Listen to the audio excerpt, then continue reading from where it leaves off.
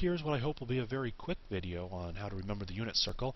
As you can see here, we have a completely filled in unit circle, lots of data to memorize, and if you had to remember it all at once, you might be in trouble.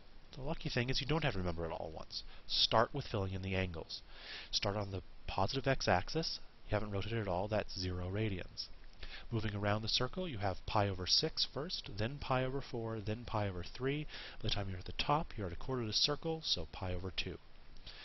If you went another quarter of the circle, you'd be at pi. Another quarter of the circle, you'd be at 3 pi over 2. And all the way back around, you'd be at 2 pi, which is the same angle on the unit circle as 0.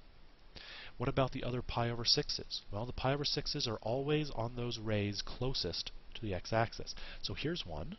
That's 5 pi over 6. Here's another. 7 pi over 6. That's just one more than 6 pi over 6, which is pi. This is just one less than 2 pi. So that would be 11 pi over 6. The pi over 4's are always in the middle. There's 1 pi over 4. 2 pi over 4 is already taken by pi over 2, so let's go to 3 pi over 4, 5 pi over 4, 7 pi over 4. For the pi over 3's, pi over 3, another third of a pi, because it's 2 pi over 3. Pi would be 3 pi over 3, so then we have 4 pi over 3, 5 pi over 3 on those rays furthest from the x-axis in each quadrant. Now we can start filling in our points. On the x and y axes, these are easy. 1, 0, 0, 1, negative 1, 0, and 0, negative 1. The other ones you just need to memorize. Memorize the ones in the first quadrants. Pi over 6 corresponds to root 3 over 2, comma 1/2. Pi over 4 corresponds to root 2 over 2, comma root 2 over 2. And pi over 3 corresponds to 1/2 root 3 over 2.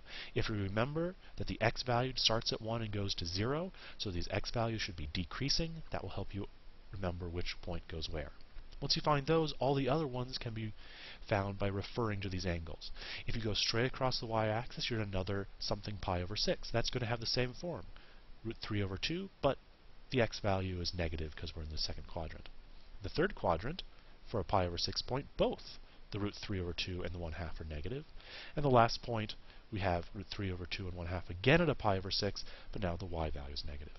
The same thing holds for pi over 4 points. They're all going to be root 2 over 2, root 2 over 2, but in the second quadrant, the x value is negative. They are both negative, x and y, in the third quadrant, and just the y value is negative in the fourth quadrant. And finally, at any pi over 3 point, 2 pi over 3 again is going to be a 1/2 and root 3 over 2, but the x value is negative. Both the x and y are negative for 4 pi over 3, and just the y value is negative in the fourth quadrant at 5 pi over 3. Hope this video has helped, and thanks for watching.